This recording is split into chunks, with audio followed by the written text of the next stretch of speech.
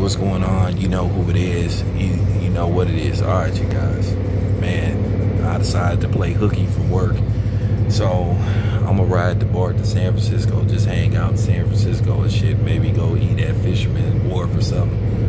But, you know, I decided to catch BART out there because driving and parking in San Francisco is just too much of a headache, and it's just too stressful. So, you know, I just decided to just catch BART to San Francisco, hang out in the city. Maybe I'll go by the completed Chase Center, see what the Chase Center looked like from outside. All right, but nevertheless, let's just talk about something that also happened on Saturday. It was funny. You know, at the end of the day, I keep telling you guys, y'all need to really stop listening to people who sit up there and make fights about who's promoting the fights instead of trying to push for the fight to happen, saying that somebody need to go to here and they need to go there. At the end of the day, man, them dudes, like I say, don't be knowing what the hell they be talking about. But now, look, I saw something that was hilarious, and it was just funny. Like, sometimes when you come with a quote, you know, when you come with a great quote, or when you come with a quote, you gotta understand people gonna mimic it no matter what. They gonna use it either for you or against you. Now, in case you guys don't know, Errol Spence was seated next to Terrence Crawford, you know, seated in front of him. So basically, you know, Errol Spence, you know, he pretty much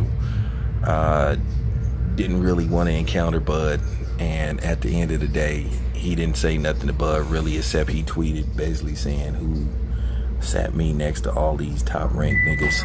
Once again, here we go with the gang shit. Like I said, this ain't about no gang. This is about basically trying to make the best fights out there for the fans so we can enjoy it. You know what I'm saying? You signed up for this. So stop making it about who promoting the fight or who shouldn't be promoting the fight. So, you know, at the end of the day, I thought it was funny that Errol Spence tweeted that comment, basically, who sat me next to all these top ranked niggas. And then Bud came back with the, well, we had to find some way to get you to cross the street. At the end of the day, Bud is trying to get this fight. People are trying to get this fight made. Like I said, Bud versus Errol Spence need to be made this year, no later than January, while the fight is at its peak.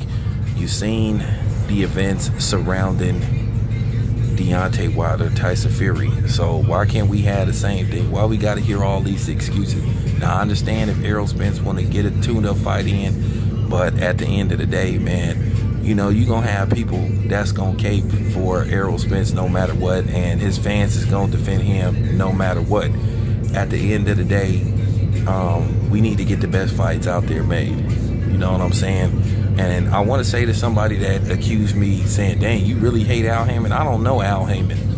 I don't hate Al Heyman. I don't know Al Heyman. But at the end of the day, I told you, I'm going to criticize everybody.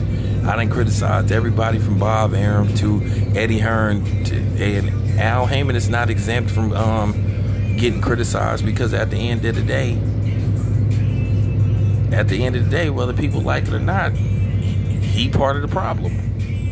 He part of the problem, and he makes some of his fighters look bad. He make a lot of his fighters look like liars, and it just got to be said. At the end of the day, man, it's just time for this fight to happen. You know what I'm saying? I'm not, you know what I'm saying? I'm not anti-Errol Spence, and I just said that. I'm not anti-Bud. I'm not pro-Bud. I'm just calling it how I see it. Right now, it look like one person is pushing for the fight more than the next. And it don't matter, like it don't matter who, you know, who basically on opposite sides of who you agree with, or opposite sides of where you want to do the finger pointing. That's them. You know what I'm saying? I'm going to tell it from my perspective. Like I told you, I'm my own man, and I'm going to tell my truth and what I believe. And you finna see that tonight, because I got more videos that I need to, you know, put out and discuss, because the truth got to be told, man, about certain shit and how certain moves that are being made that's just not good for boxing, not good for the fans, not good for the people.